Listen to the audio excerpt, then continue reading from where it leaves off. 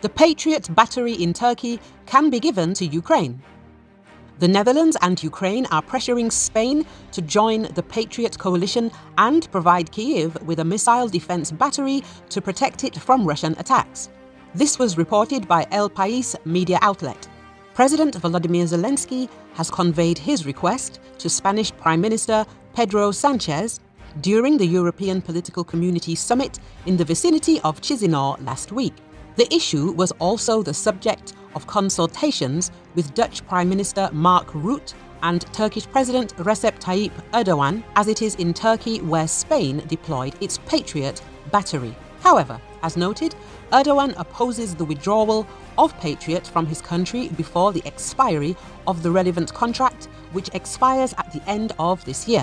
One of the two batteries belonging to Spain has been deployed at Turkey's Incirlik base since 2015, while the other is located in the Valencia autonomous community in Spain's east and is important for national defense.